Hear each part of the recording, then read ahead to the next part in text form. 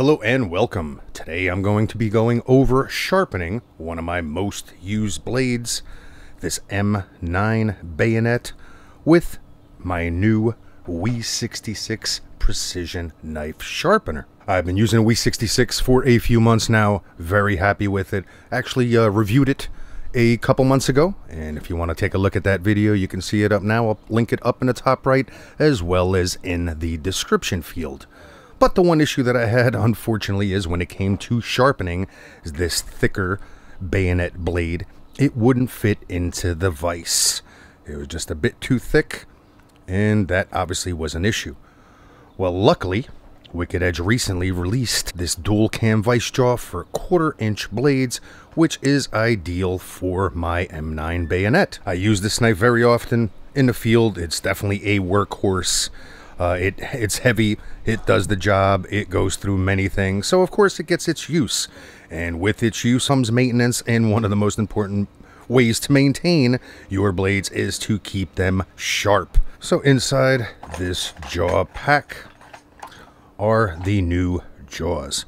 And what we need to do is replace the existing jaws on the WE66 with these newer jaws so that I could accommodate this thicker blade. Now, in order to switch out these jaws, there are a couple of small little rods here that would need to be removed in order to replace and switch out these jaws. And pretty simple, using the tool that comes with the WE66. All I'm going to do is press on the end, get one rod out, go to the other side, rod starts to come out, hold on to it, and you just pull it out. That's simple. Get your new 1/4-inch one.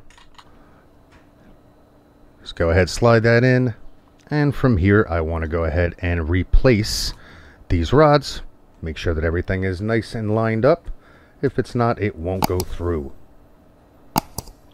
Okay, so I'm just pinching the top just a little bit just to get it correctly aligned, and I'm doing this through a lens finder, so it's a little bit more difficult to see exactly what I'm doing, but it's still working out and working out pretty smoothly.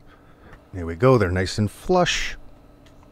Back in there, and we are good to go. And as you can tell here, the jaws are wider, which will now be able to accommodate this thicker knife. Okay, so I could go ahead now, put my knife in there, find the sweet spot, and from here I'm going to go ahead and take my lever, pressing it down and to the right, and as you can tell here, we are good to go. Knife isn't going anywhere, and it's ready to be sharpened.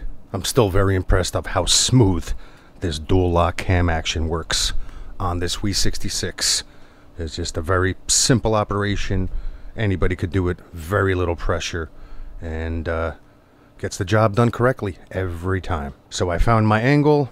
All I have to do now is just tighten these little screws down so that the angle stays in place, and I am ready to sharpen. Keep in mind that I do sharpen this knife relatively often, so I only need to make a couple passes. Since I do sharpen it often, I'm only going to need to devote a few minutes, a couple minutes at most, just to fine-tune it to make sure that it keeps that super sharp wicked edge. Every time that I take it out in the field, it is good to go. So what I'm going to use here is I'm going to start with the 1000 grit stones, do a couple passes with that. I'll switch over to the 1500 grit, and then just to finish it off with the 2200 to give it that nice little shine, as well as that razor sharp edge.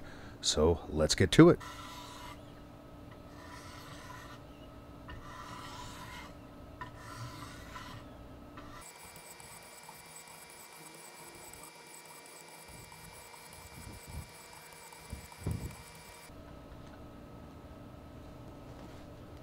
Okay, it's feeling pretty good there.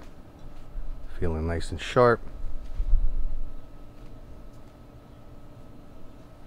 And I'll go and switch over to the higher grit.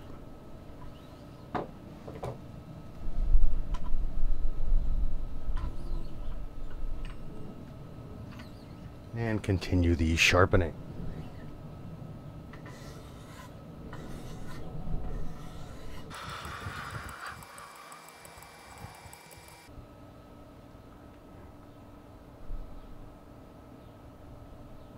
Feeling pretty good there, feeling sharp.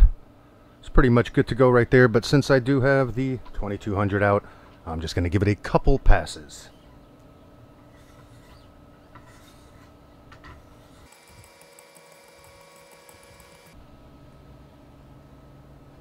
And that is definitely good to go. Okay, so let's go ahead, get it out of the vise.